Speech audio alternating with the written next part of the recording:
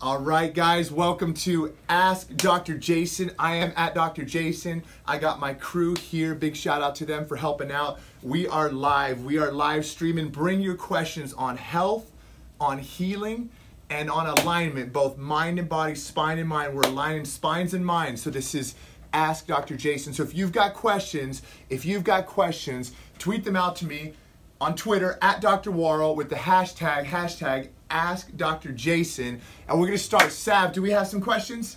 Yes, we do. We got some questions. All right, let's roll. And if you want to call in, right now, we are at 818-205-1000. Call us in with your questions. I got you. Let's do this. Let's go, Sav. First question.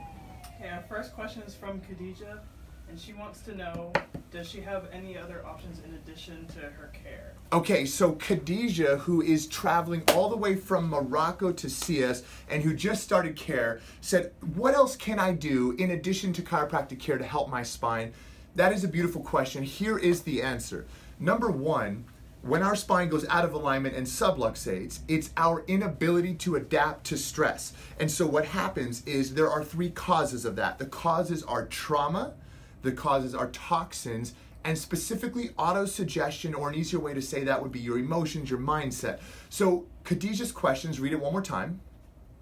What are my other options in addition to my care? Okay, in addition to my care, what else can I do? Number one is minimize or avoid traumas. That might be if you sit at a desk all day, you might want to get up periodically, you might want to stand up, you might want to have a ball you can sit on, you might want to do some stretches. Additionally, avoiding accidents. Don't do dumb stuff where you're going to get hurt. Number two, toxins. We all know that there's certain foods that are good for us and there's other foods that are good for us. We love them.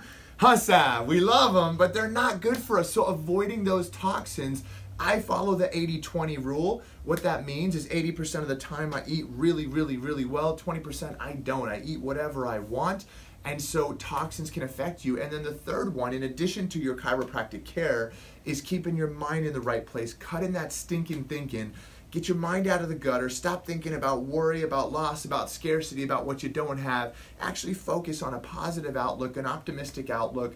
It's not about BS and just like Tony Robbins says, there's no weeds in my backyard. There are weeds there. They'll take your garden. But what you want to do is look at what is and then say, okay, where am I going, and having a compelling vision. Okay, next question. Let's go. Our next question comes from Madalena, and she wants to know if changing her diet can help her. Oh my gosh. Okay, Madalena, if you're not following this girl, at It's Called Balance. At It's Called Balance. She's an amazing, amazing lady. And, I get hungry every time I look at her Instagram feed because she just is so good with the food. So just like we mentioned, foods it absolutely can affect your body. And what happens when you eat foods that are either, too much sugar, it promotes inflammation. Allergens like wheat, dairy, soy, corn, that sort of thing, they promote inflammation. That can manifest in your skin, it can manifest in your joints, in your bloodstream. So yes, foods specifically like wheat, dairy, soy, corn, and sugar are not good for us. They promote inflammation. They'll make your joints swell. They'll make you ache. Cutting those things or reducing them will certainly improve the condition of your spine and your health in general. It's Called Balance. Follow her. Next question. Next question is from Celeste, and she wants to know why her back always pops when she stretches. Amazing. Okay, so Celeste has a question about her back always popping. Would you be so kind to grab me a spine real quick? And I will show you. So Celeste, this is an amazing girl. She is at like OMG really. At like OMG really. Follow this girl. She's got a great head on our shoulders. So Savannah's grabbing a spine so I can show you. Many times people, like I went to yoga this morning and they're saying, okay, bring your knee over, let's do a supine twist, and we're bending, and then you hear a pop pop or a clunk, and people go, well, what is that? My spine's moving. Thank you so much, Sav. So repeat the question for me, Sav. Why does my back always pop when I stretch? Why does my back always pop when I stretch? Here's why. When one vertebrae is subluxated or out of alignment, it's stuck, it's not moving, the other vertebrae above and or below will move too much in order to compensate. So if you're stretching and you're doing that supine twist and you're twisting and then you get a clunk, That's not actually an adjustment. An adjustment is specific and scientific. That is one of your vertebrae or two of your vertebrae compensating for the vertebrae that's really stuck. So you definitely want to get to a chiro. And Celeste, we got you at like OMG, really great question. Next, what do we got? Okay, the next question comes from Danielle Rowe. Danielle! She wants to know, are there any stretches that she can do to help? Danielle, what a great question. And big shout out to Danielle. She has been the #1 follower for so long. She's amazing, amazing young lady. When I see this girl one day, I'm going to give her a big hug, give her a kiss on the cheek, and tell her I love her. So there are a lot of stretches you can do, but this is perhaps a very important point. When your spine is out of alignment, you can stretch and stretch and stretch. And what's happening is actually the nerves that come out of your spine go up to the brain, and they come back down and tell the muscles to hold tight to bridge and basically support the spine. So there are a lot of stretches you can do, like hamstring stretches, like quad stretches, stretches even for your back over a Swiss ball. But truly, if you don't have proper spinal alignment, those stretches are going to be futile. It's going to feel like, I can never really stretch enough. And one common thing that people do, I get a lot of people that reach out that say, you know what, I'm going to a chiropractor, and many times people aren't going enough. They're going maybe once a week or twice a week, when what they really need is 3 times, sometimes even 4 times a week for a period of time to get enough flexibility in their spine that then stretching becomes easier. So Danielle, we're going to post some more stretching videos on YouTube. Stay tuned. In the meantime, yes, do any stretches you like, but stay consistent on your care.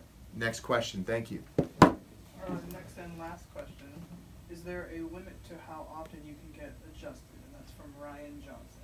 Ryan Johnson. All right. So at Ryan Johnson TV, great dude, amazing guy, amazing husband, amazing producer. He says, is there a limit to how many times you can get adjusted?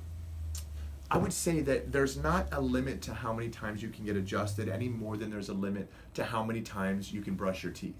You know, if you go and indulge in a coffee and a croissant, you might want to brush your teeth after that, both because of the sugar, because of the staining. So chiropractic, we work with the spine, but we really work with the brain. So can you adjust somebody too much? Absolutely. However, that's where the clinical practice, the science, the art comes in, and knowing when and when not to adjust. And so what we want to do in a practice like mine, we practice corrective care, we do pre and post x-rays. What we're going to do is we're going to set up a conservative care plan. We're going to administer the care, the chiropractic care, specific scientific adjusting. And then what we're going to do is we're going to take post films and we're going to reassess. And so once we've gained that level of movement, we find it, we fix it, we leave it alone, or we pull somebody back to a maintenance wellness care program. So yes, you can get aligned too much, but you've got to kind of be a dummy to let that happen, because I mean, realistically, there's protocols and procedures that we have in place to not let that happen. So you got to find the right chiro wherever you're at. You got to get the right chiro. You got to get proper chiropractic care where they take films, they do scans, they do reevaluations, they do assessments to measure how the spine's doing. Guys, if we have any last questions, I'm at Dr. Worrell on Twitter. You can tweet me out the questions.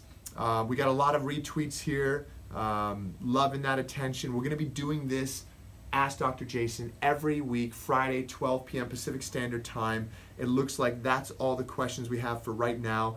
At Kristen McGowan just tweeted us. She said, yes, she's definitely going to have more chiropractic care. If you haven't checked out at Kristen McGowan, she's an amazing young lady. We've been in a couple of her vlogs. She says, yes, we're going to be in some more. Other than that, I'm going to refresh my screen really quick. All right, guys, thank you so much for tuning in.